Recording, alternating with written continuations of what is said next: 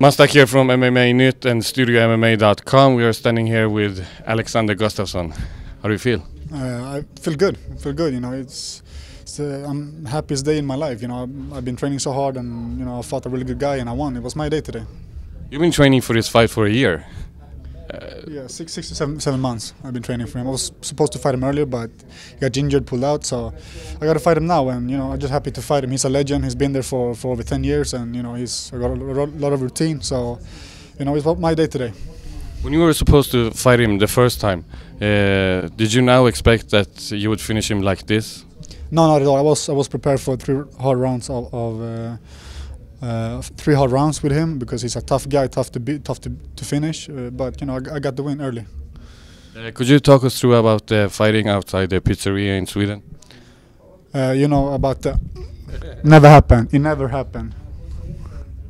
I'm gonna beat Mastak when you guys doesn't look. How are you going to celebrate the New Year's?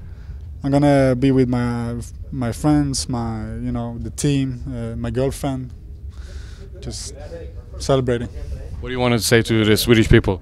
I want to thank you all guys for being there for me, you know, supporting me on my blog, themodel.com, Twitter and Facebook. And without you, I haven't been here today. Thank you guys. See you back home.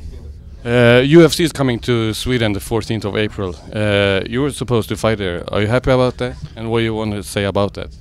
You know, a fight in Sweden will be a dream for me. You know, it's that would be awesome. What can I say? You know, count on me. Whom do you want to fight in Sweden? Fight whoever. Me? Yeah, we can fight tomorrow if you want. Today. You don't have any special opponent you want to fight? Yeah, Mastak, Caviar. Congratulations. Thanks.